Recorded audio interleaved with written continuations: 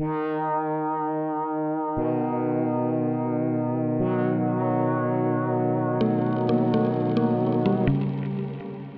think the arc of history bends towards democracy, broadly speaking, that eventually autocracies can't last forever because at some point people say, hey, enough is enough, and they want to express their rights and freedoms and take control over their own lives.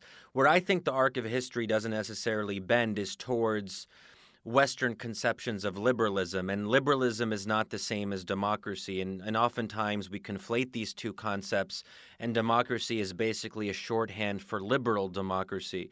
But I sort of alluded to this earlier that you can have democratic elections and you can have parties that respect the democratic process but are not believers in liberalism. So they might not be totally on board with gender equality or the privatization of religion. They might want clerics to play a role in the passing of legislation.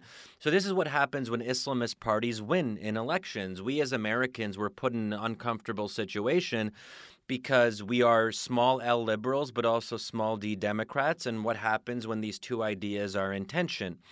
So you can have parties that promote illiberal policies and outcomes through the democratic process. And I think Americans, maybe for the first time in a while, are getting a firsthand experience of this with Donald Trump. Donald Trump, I would argue, is an illiberal Democrat in the sense that he's antagonistic towards the classical liberal tradition. He seems to have an ambivalent relationship with the Bill of Rights and minority protections. Anti-Muslim bigotry is a big problem. He refused to disavow FDR's internment of Japanese Americans.